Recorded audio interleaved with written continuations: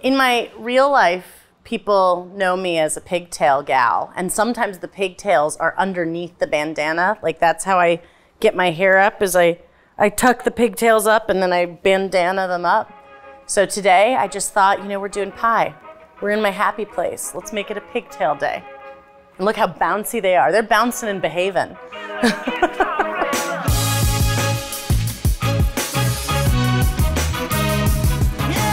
Hello and welcome to this episode of Bake It Up a Notch. I'm Erin McDowell, and in this episode I am tackling the most commonly asked questions I get about 3 of the most popular pies that we make around the fall holidays. Of course, I'm talking about pumpkin, pecan, and apple. Rather than taking you step by step through specific recipes in this episode, I want to give you tips that you can use with any recipe you're making.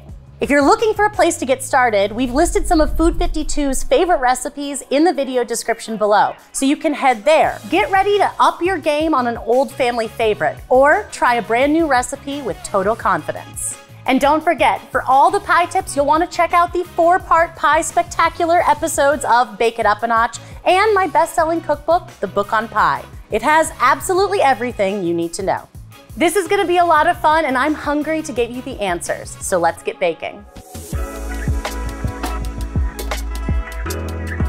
Pecan pie is a type of baked custard pie, and the custard is actually also serving to bind an inclusion. In this case, the inclusion is the pecans themselves. The custard sort of falls in all those nooks and crannies between the nuts to bind them into something beautiful, sliceable, and delicious.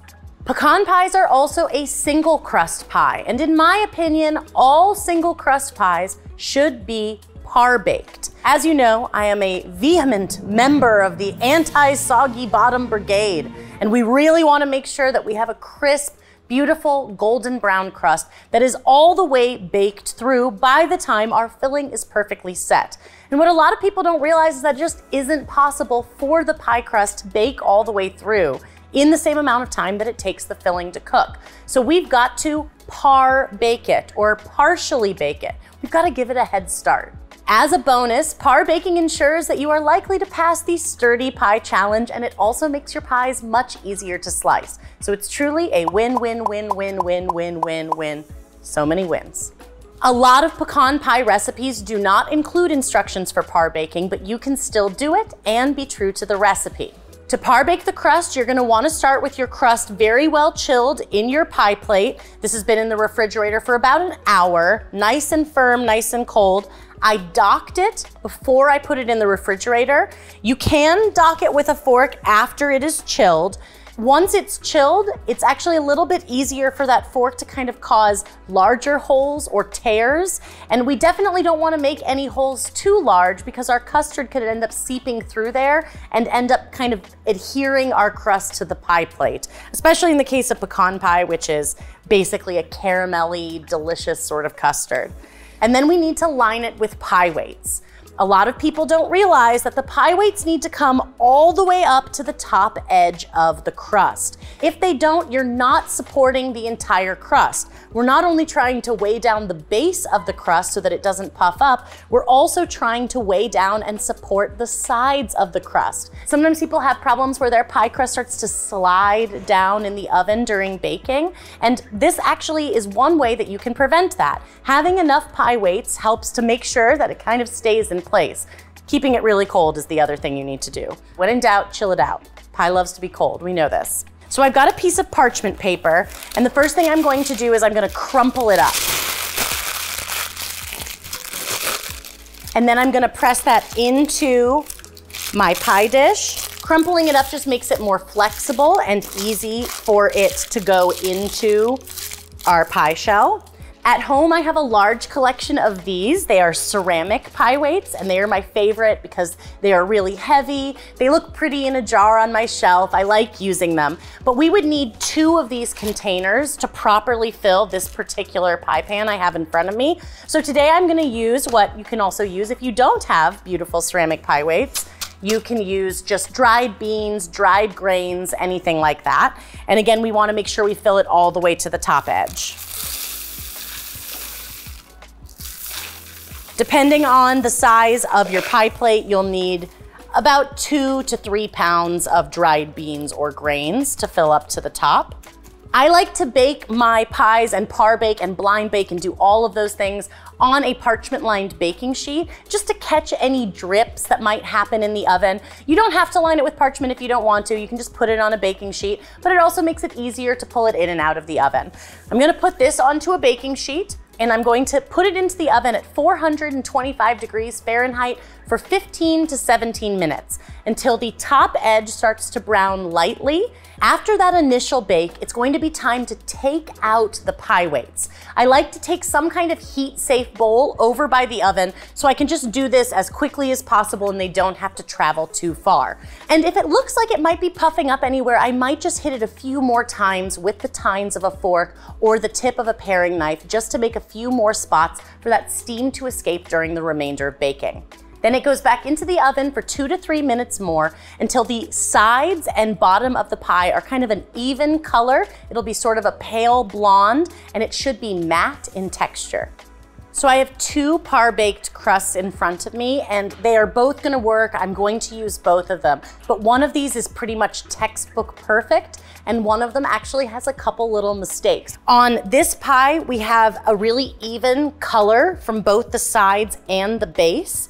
And you can see it's kind of blonde in color and also sort of matte in texture.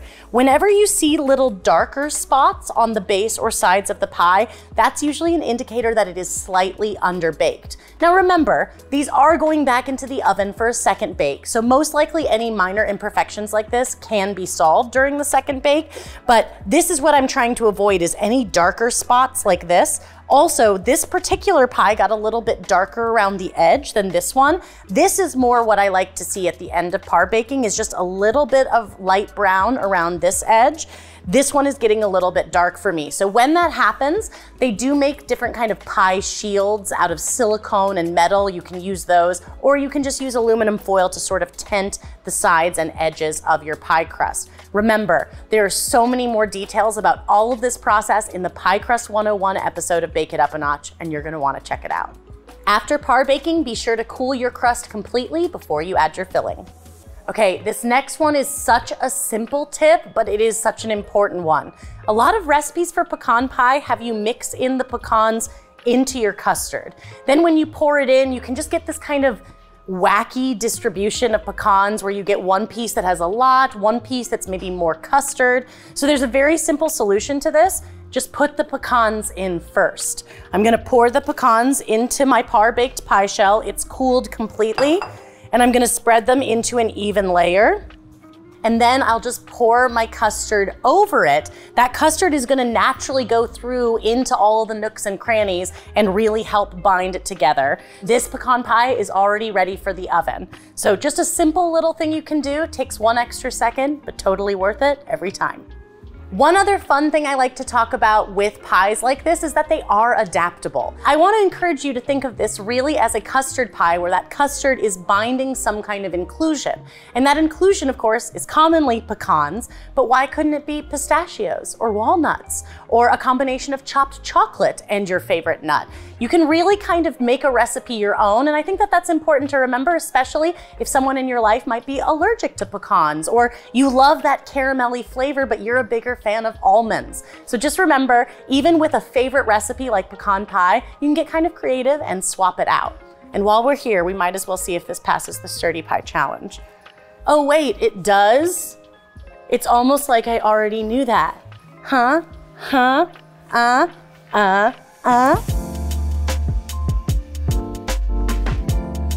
Pumpkin pie is another type of custard pie, this time sans inclusions. It's just a smooth, creamy, dreamy custard. And again, because it is a baked custard pie and it's a single crust pie, pretty much all the same rules that we were just talking about with pecan pie apply here. But let's dive a little deeper and really make sure we can perfect this particular classic. Now here's something a little extra you can do, and this is the kind of thing that usually only the baker will truly notice, but I think it's fun. It's sort of a food styling trick. If you want a picture perfect surface on the top of your pie, totally smooth and absolutely beautiful, you want to call in your friend, the kitchen torch. And we love an excuse to call in this, our best friend, our baby. We love you. We're going to use that on the surface, and the heat is gonna basically draw bubbles to the surface and also help to completely pop them. Be sure you don't spend too much time doing this. We wanna make sure that we're just using enough heat to pop the bubbles, but not so much that we're lingering any heat that could start to cook the surface of our pie. Custard pie fillings are actually one of the easiest to make. Just whisk all the ingredients together to combine. The real key to getting them just right is baking them so that they are perfectly set, silky smooth, rather than tough and rubbery. A properly set custard pie will appear set around the outside edge, but will be slightly jiggly towards the center. This is also because custard pies like this will sort of do a little bit of carry-over cooking. We don't want to bake it until it's completely set because it's going to retain some heat as it cools. That can ultimately cause the custard to crack as it begins to cool. But if we take it out a little bit before it's done, the retained heat will help finish the pie so that it is perfectly creamy and very smooth. Custard pies are typically baked at a lower temperature than you would do your par baking at, or even like pies like fruit pies are baked at. And that's because custards really enjoy being baked low and slow so that those eggs can gradually coagulate, which is going to make the smoothest custard. If we try to rush it, or if you have hot spots in your oven, you could end up with uneven textures and bad side effects like weeping when it comes out of the oven. Proper handling of custard pies doesn't end with being careful in the oven and during bake time. It's also really important that you gradually cool custard pies. Especially around the holidays, I think sometimes people get pressed for time, something comes out of the oven and they think, oh, I'll cool it down faster by putting it in the refrigerator. But taking some kind of baked custard from an intense heat to an intense cool is something else that can cause it to crack or weep. It can also cause the custard to sort of pull away from the pie crust, which can make it really messy when you go to slice it. For best results, cool your custard pie fully to room temperature before refrigerating it. Okay, you've put all my pumpkin pie tips into practice, and you still have one of the worst mistakes that can happen with your pumpkin pie, a crack in the surface. Guess what, guys? Mistakes happen. This is nothing gasp-worthy, especially because who is eating pumpkin pie without plenty of whipped cream? So instead of allowing your guests to put on their own whipped cream, just do it for them. No one even needs to know that there is a crack, and in this particular case, we actually baked our pumpkin pie perfectly. Yesterday when it came out of the oven, it was totally smooth, really lovely, and we let it cool at room temperature as instructed. But right now, there's kind of humid weather passing through, and overnight, a smallest, tiniest little crack formed. There is no shame in my pie game. I know this is still a delicious pie. It's not rubbery, it's not overbaked, and if I cover up that little crack with a few swooshes of whipped cream, no one needs to know anything at all. Fruit pies are really an animal all their own, and they come with a very unique set of difficulties that can also change depending on what type of fruit you're using. So of course, today we're talking about apple pie, which is such a classic come the holiday season. You can learn so much more about fruit pies in our fruit pie episode of Bake It Up a Notch. So if this just skims the surface for you, you're really gonna wanna check that one out. I'm a big believer that the best pies are sliceable. Yes, I want them to be juicy, but juice should not run out when you slice a pie. They should really hold their shape. While most varieties of baking apples really hold their shape well during baking, they also contain a lot of juice, and a lot more than you may realize. The key to achieving a nice, crisp bottom crust on a fruit pie is to control the juiciness of your fruit filling. And my favorite way to do that is by pre-cooking the filling. In fact, this is one of the things that I really try to impart on people about pie. There are so many pie recipes out there that use raw fruit in the filling, and I'm a firm believer that you should really take that little bit of extra time to pre-cook it. This has other advantages around the holiday season because, again, it's something you can do ahead. You can do this several days ahead and hold the prepared filling in your refrigerator. Pre-cooking helps to draw the moisture out of the fruit and also allows you to control the thickness before we even bake the pie. The goal at the end of the pre-cooking should be a glossy, juicy looking filling that's a little bit too runny, because remember, it will be baked again. But the idea is we've already activated some of the thickener, whether your recipe uses flour or cornstarch. By pre-cooking the filling, we've activated the thickener. That way the bake time is really just the final set to achieve that perfect sliceable piece of pie. You can find recipes for pre-cooked apple filling in my book on pie, or you can adjust an existing apple pie recipe that you love to pre-cook the filling. Here's how to do it. I usually start by sauteing my apples in a little bit of butter, so if your recipe contains it, you can start that way. If it doesn't, toss your apples with lemon juice or any other flavoring and a portion of the sugar, about half. Whisk the remaining sugar with the thickener you're using in the recipe, flour, cornstarch, tapioca, whatever it is. The granules of the sugar will help to disperse the thickener as you add it to the pre-cooked filling. Once the apples have started to release some of their juices in the pot, sprinkle the sugar and thickener mixture over it and stir evenly to combine. Then continue to cook the filling, stirring frequently until it reaches that nice little bit of thickness. Again, it should still have some juiciness. You can see this is some filling that's cooling in front of me, and it still kind of slides on the baking sheet because it does have that like liquid, little bit of juicy caramelliness going on. It's also important to remember that you need to cool a pre-cooked filling completely before you add it to the crust. To help this go faster, put it onto a baking sheet. The expanded surface area will help the filling cool down as quickly as possible. If your recipe uses raw apples and you want to keep it that way, I still have a couple of tips for controlling the juiciness level of your pies.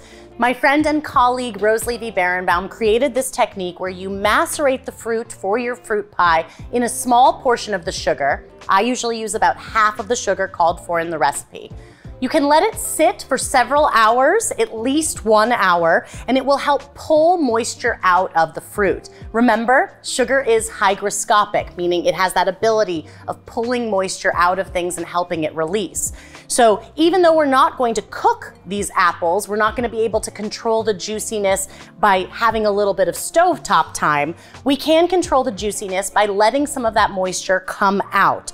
So here I have some apples that have been macerating for a while. I'm just gonna take the apples out and put them in a separate dish and show you how much juice is left behind. All of this juice came off of these apples, which are baking apples, so they're not even as juicy as an ingredient like maybe peaches or something like that would be if you were baking. After you macerate the fruit, if there's more than a 1/4 cup or so of juice, you're going to want to reduce it. The idea is we can just concentrate some of the flavor. We don't want to lose any of that flavor that's in the juice, but we do want to lose some of the water content. So all you would need to do is put this into a small pot on the stovetop, bring it to a simmer, and let it simmer down until it reduces to be between 2 to 3 tablespoons in volume. Then that reduced juice can go back in with your fruit and you can proceed with the pie filling recipe as directed. One of the most common issues with apple pies is that the filling has a tendency to shrink down after baking. This means if you're making a double crust apple pie, sometimes it appears that there's a large gap or some amount of space between the top crust and where the filling begins. Now, pre-cooking actually helps alleviate this problem in a big way because we're controlling some of the moisture and also starting the cooking process before we even put the pie into the oven. But it is a little bit trickier when you're dealing with raw apples. Whether you're using a pre-cooked filling or raw apples, the key is to pack the filling into the crust as tightly as possible. Now, again, with a pre-cooked filling, this mostly just means making sure you really press it down into a firm, even layer. But with raw apples, I kind of go the extra mile. Now again, you don't have to do this. You can just put your apple filling into the crust and bake it and you'll have a delicious pie. But this little bit of extra effort is going to make there be less of a gap. So what I'm going to do is I'm going to start placing the apple slices, slightly overlapping them in concentric rings around the outside edge of the pie. I'll continue to build this into sort of a spiral, and after I have one layer on the bottom, I'll build it up. What this does is it eliminates air pockets between the individual pieces of apples so that even after the pie is baked and the apples have shrunk slightly, there's less room for them to deflate. There's really nowhere for them to go. If you're looking for an easier, faster, more foolproof apple pie, I suggest skipping the top crust and going for a crumb topping instead. I love a Dutch apple pie, which is the name often given to an apple pie with streusel topping. And in my experience, it's always the first one on the table of pies to go. So it's gotten to the point where I realize I think a lot of people really prefer that crumb topping to the crust anyway. Plus, where a crust can kind of pose problems, the aforementioned gap between the filling and the crust, not to mention the potential for it to absorb some of the moisture from the filling and be kind of soggy itself, streusel actually absorbs the moisture in the filling in a really delicious way, where it makes some of it really moist and caramelly and more delicious, rather than kind of becoming a hindrance or being a problem. Streusel top pies also take less total time to bake than a double crust pie would. So again, it's a little bit quicker, a little bit easier, and it's always a crowd pleaser. Let's bake this streusel top pie. You're gonna see what I mean.